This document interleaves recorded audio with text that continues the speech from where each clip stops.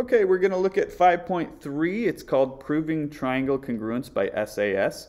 So just to review, congruent polygons, that means that all the corresponding angles are going to be congruent. Also, all corresponding sides are going to be congruent. In other words, congruent polygons are going to be the same size and the same shape. Okay, so you can always find all of the sides and all of the corresponding angles congruent to show that polygons are congruent. But with triangles, there are shortcuts. Okay, so in certain situations, triangles can be proved congruent even when all of the corresponding parts aren't known to be congruent. So this is the first of those shortcuts. It's called SAS for short, SAS triangle congruency. The S and the A's, the S's and the A's stand for side, angle, side. Okay? And so here's how this is going to work. Notice the A is in between the two S's and the angle is in between the two sides in the name of it. And that's important because this is going to be the included side. And I'll try to describe what I mean by that in this picture here. So in this first triangle, let's say that I knew that AB is congruent to CD. Okay, so I'll mark those congruent. Okay, and then let's say that I also know that that BC and EF are congruent. Okay, I'll mark those two congruent. Well, now I've got two pairs of sides congruent in these two triangles. Okay. If I want to use the side angle side shortcut, I need two sides in the included angle. So when I'm looking at the angle that those two lines that I marked, those segments that I marked, the angle they form is up at the top. That would be angle B up here. Okay, so if I've got that these included angles are also congruent, then I know I'm going to have congruent triangles. And I'll try to describe why that works. So let's say that this represents, these pens actually represent those line segments.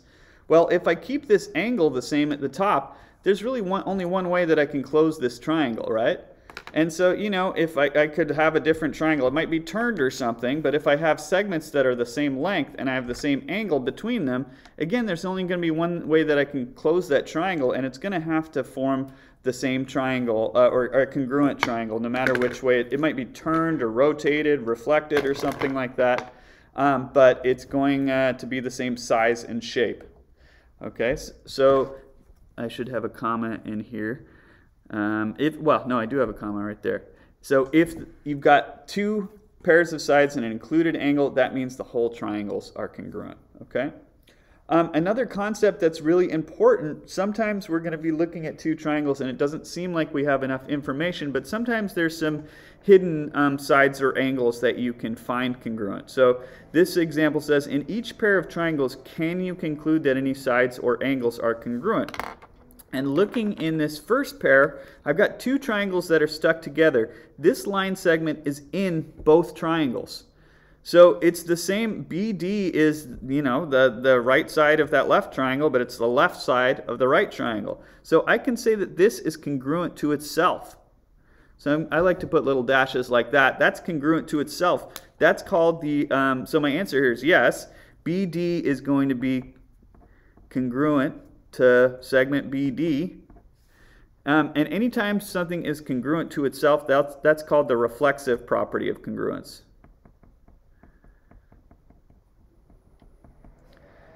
Okay, I'm just going to write it like that for short, but reflexive property of congruence is what I used here. Okay, this I call the bow tie situation. When you've got a bow tie like this, two triangles that kind of form what looks like a bow tie or an hourglass if you put it on its side. Well, we've got two intersecting lines there, and then the angles across from each other in intersecting lines are always going to be congruent. Those are called vertical angles. And those two angles are in the two triangles, so even though it wasn't initially marked that those are congruent, I know that those two angles are congruent.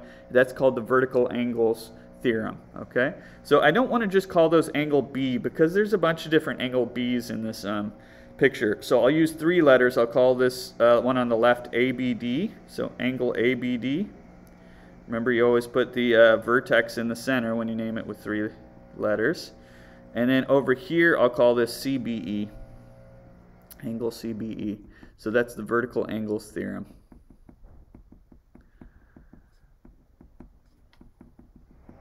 Okay. And lastly, yeah, I've got the vertical angles again. Okay, so because it's another bow tie situation. Okay, so I'm not going to write that down again, but I got that just like I do from the last example. But I've also got these parallel lines. So if you think back to, I believe it was chapter 3, there's lots of things we can do with parallel lines and a transversal. Okay, so if you imagine that this is, these are, I like to call them train tracks. And then I've got a transversal. I've actually got two transversals to choose from, right? You could choose either one. Let's say I use this one. Well, then if I look at this angle and this angle, then those are going to be congruent because those are called alternate interior angles, right? They're on the inside of the tracks on different sides of the transversal. That means alternate sides, so alternate interior angles. So I can say it's okay to call this angle A because there's really only one angle A in this picture. Angle A is going to be congruent to angle E, okay? I could also use the other transversal. If I use this as my transversal, well then these two angles would be congruent, also by alternate interior angles. So I'll also say that angle C is going to be congruent to angle D by alternate interior angles. Those are both pairs of alternate interior angles. So alternate interior angles theorem. I'm abbreviating there. Alternate interior angles theorem. Okay. Okay, so often you need to use those to find some missing pieces. All right, so let's try out the SAS triangle congruency theorem. You should really, when you're using this theorem, you should really put the congruent symbol after it because later on we'll have some similarity theorems. I didn't mean to underline that congruent symbol. I'll fix that in the note-taking guide. That's just a typo there. Okay, but the question here, are the following pairs of triangles congruent by SAS? If so, identify any postulates or theorems you may have used. So, you know, if I'm using reflexive or vertical angles or alternate interiors, I want to put that in my answer as well, okay? So looking at this first example, hey, I've got in these triangles, I've got two pairs of sides that are congruent and one pair of angles. So I'm thinking, hey, this could work with SAS. But I need to make sure that my two sides that are marked form that this is an included angle. So it does form that angle in both of these triangles. So this works by SAS. I don't need to find any other missing pieces there. So when it's a yes, I'll just put the theorem. Okay, so that one's, if it's a no, I'll write no. But anything where I just write the theorems, that means that's going to be a yes. I'll put a yes in there. Okay, that answer's yes. All right, so next up, I do have two sides and an angle here, but if you look at this one, the sides I have, well, that's going to form this angle. That would be the included angle, right? And same kind of thing over here. My included angle would be right there, and that's not the one that I have congruent. This is not SAS. Where I put the two dots, if those were congruent, then I'd have SAS. But that's not what I have here, so my answer is going to be no. Okay. Next up, well, here I've got two angles and a side, and it turns out later on there's a way that we can get these congruent, but not by SAS. This is not SAS. We got two angles and a side, not two sides and an angle like we did on this one. So this one's going to be a no again. Okay, and none of these are these situations where I can find extra things. You're either going to need two triangles that are glued together or the bow tie situation to get missing pieces. Okay, so let's move on. Try some more. Hey, I've got two angles and a side. Well, this side's included between the two angles, but it's still two angles and a side, not two sides and an angle. So I can't use SAS here, okay? And it turns out this one, later on, we can do it with a different shortcut, but not with SAS. Okay, this one, at first glance, we only have two sides, so it might seem like it's a no, but wait a second, we got our bow tie situation, so that means we can get this by, that would be the vertical angles theorem that allows me to do that.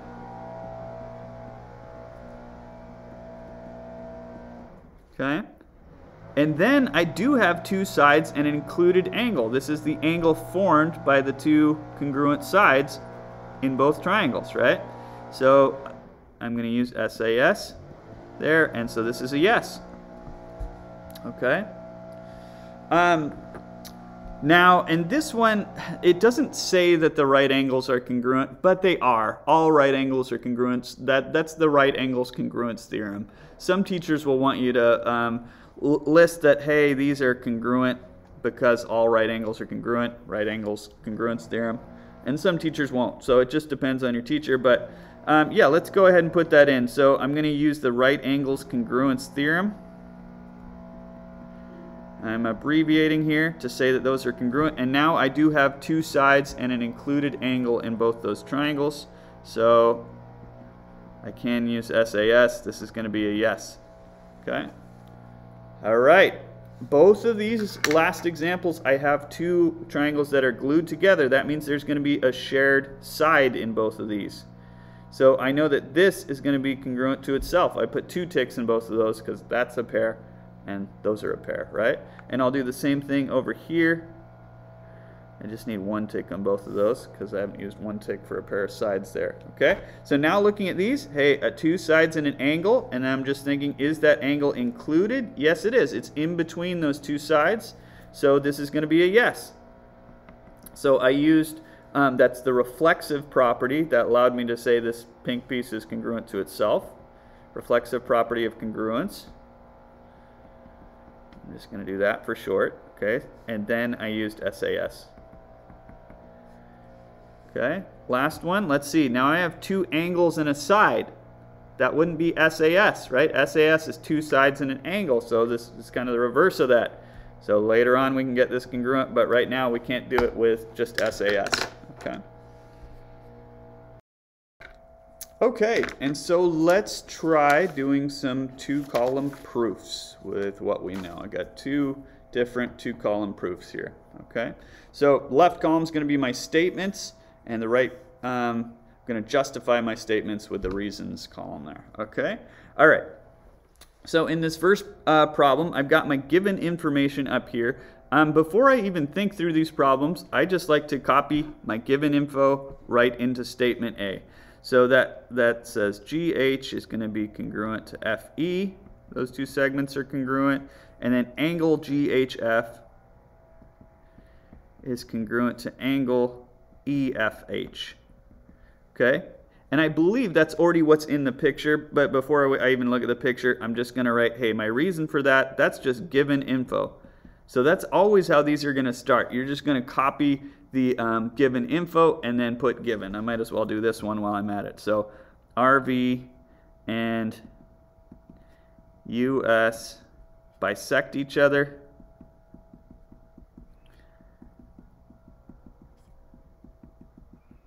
And that is given info. Okay, so given. Okay.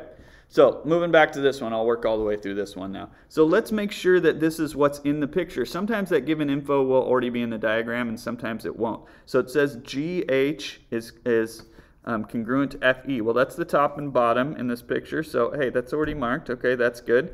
And it says angle GHF. GHF, that would be this angle down here. That's that one with that little swoosh.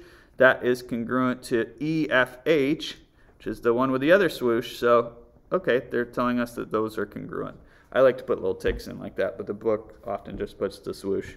Okay, so this is what I've got. What I'm trying to show is that the two triangles are congruent. So it's very similar to the problems we were doing on the previous page. It's just we weren't writing down all our reasons, statements and reasons in a two-column proof. But if you're looking at this thinking, are these congruent? Well, hey, this is the section on SAS, so we're probably going to use SAS, right? So we don't have enough right now. We have one pair of sides, one pair of angles, but let's think about if we can find something else. And we can here because these two triangles are glued together. So we can use the reflexive property, right, to say that that is going to be congruent to itself. Anytime something is congruent to itself, that's going to be the reflexive property of congruence.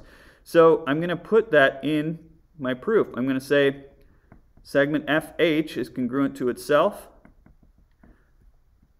by the reflexive property of congruence I'm just going to write reflexive and then a congruent symbol for short. Okay. All right, and now looking at those, I'm thinking, are those congruent now? Well, yeah, now you can use SAS, right? I've got two sides and an included angle in both triangles. Two sides and an included angle. So now I can say, I can finish my proof. We always finish our proof with what we're trying to prove. So I'm going to copy that statement exactly. So that's always going to be the last statement. So even if you really don't know what goes in the middle is the hardest part. You know what's going to go at the beginning, it's the given info, and your last statement is going to be what you're trying to prove. So triangle GHF is congruent to triangle EFH. And that, my reason for that, I just used the SAS triangle congruency theorem. Okay. All right, let's try this next one. This next one's a little trickier. Okay, because it's harder to deal with the given info here. So let's think about this. This says that RV is this segment, and US, here's US, it says that those bisect each other. Okay, that means that they cut each other in half, right? So in the diagram, we don't have any sides or angles to begin with. We got to find all of them. But they're always going to, they might tell us sometimes on this one they gave us some congruent pieces. If they don't give us congruent pieces, they'll give us a way to find some congruent pieces. So let's think what we can do with that fact that they bisect each other. So bisect means they cut each other in half. So the green line is going to cut the pink line in half, and then the pink line cuts the green line in half. Okay, often I see people put all four of those segments congruent to each other, but the two pink ones are congruent, the two green ones are congruent. It's not that they're all necessarily, all four of them are congruent to each other. We don't know that, okay?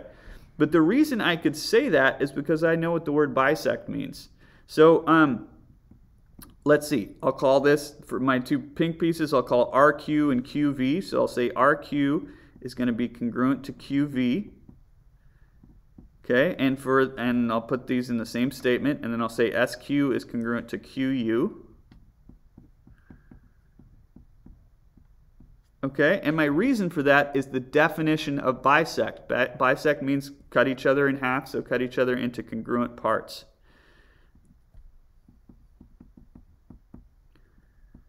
By the way, it's very helpful if you label your steps and statements and reasons. Sometimes, like, the statements get long or the reasons get long, and if you write A, B, C as you go, it's really helpful to whoever is reading your proofs, or if you're going back and reading them yourself and trying to figure out what you were thinking. Okay. So now I've got two sets of sides. I still don't have enough, but hey, I got my bow tie situation, and that means we've got these two angles are going to be congruent by vertical angles, okay? So don't call them angle Q. Let's use three letters. There's too many angle Q's in this diagram, but I can call this left angle here SQR. I want to put the vertex in the middle when I use three letters. So SQR, angle SQR is going to be congruent to angle VQU.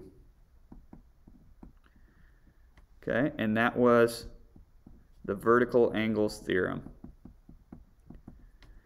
These proofs are tough when you are, for a lot of people when they start them, but you start to see the same kind of things over and over again in these proofs. So the more practice you get, the easier they get. There's not really that many different situations that they can show us when we're dealing with two triangles that we're trying to get congruent. Okay, and now we're ready to get these triangles congruent, right? They're going to be congruent by SAS. I have two sides and an included angle in both those, so I'm going to use this as my last statement down here. Triangle SQR is congruent to triangle VQU, and that's going to be the SAS triangle congruency theorem. Okay, and that's it for today, and I'll see you next time.